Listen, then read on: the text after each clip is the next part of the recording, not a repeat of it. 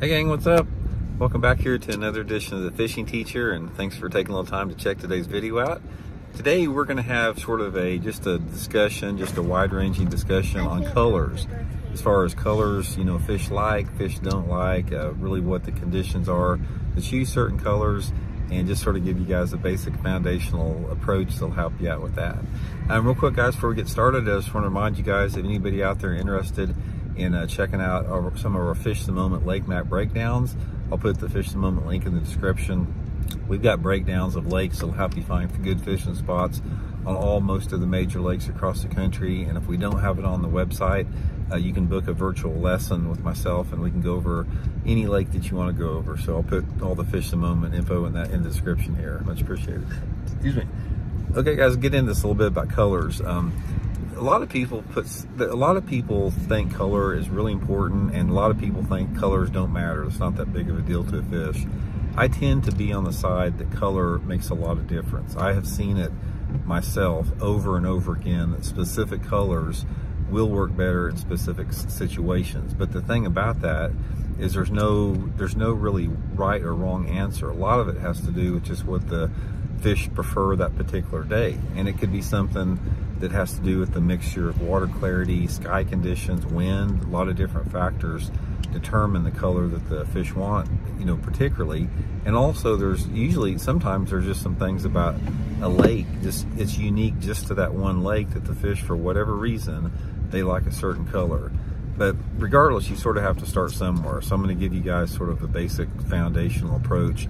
My approach, a lot of it is based upon water clarity and sunlight condition as far as the cloud level conditions. In general, when you're fishing clear water, like water visibility that is like over 4 foot in clarity, your natural colors are going to work better, like your green pumpkins and your watermelons, you know, browns, that type of stuff. The more natural type colors are simply going to get you more bites because they look more natural in the water and fish aren't turned off by them. Now, the exception to that would be if you're fishing for smallmouth bass. Now, smallmouth bass in clear water sometimes like really, really bright colors, like bright whites, bright chartreuses, oranges. So there's sort of a difference between the smallmouth and the spotted bass or the largemouth, especially on the northern strain of smallmouth. Now, as the water clarity gets a little dirtier, say it gets under 4 foot clarity, say you're in that 2 to 4 foot zone, there's a lot of wide range of colors that can work. Your natural colors, again, can work good, but also some of your darker colors can begin to come into play, like your blacks and your June bugs and your red bugs, red shad, that type of stuff. And a lot of that has to do with the sunlight conditions as far as how much light intensity it is. If you've got, say, 3 foot of visibility, which is pretty clean water, and say you've got dark skies early or late in the day, or if it's rainy or something like that, you'll find maybe that your darker colors work under those conditions. But if you've got like a real bright day with not much wind and those same type of water visibilities, the natural colors are going to work better. Now, if you get down below 2 foot of visibility, say in that 8 inches to 1.5 foot range of visibility, that's when almost all the time your darker or your brighter colors are going to work better.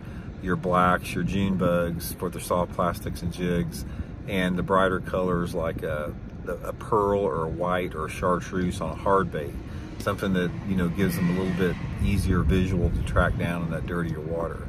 But that's just sort of a guideline. Ultimately, you just have to experiment and let the fish tell you, because I've seen exceptions to those rules and I've also seen the fish follow those rules. So it just gives you a starting point, and we all have to start somewhere. So anyway, I hope it helps. So I'll talk to you guys later. See you.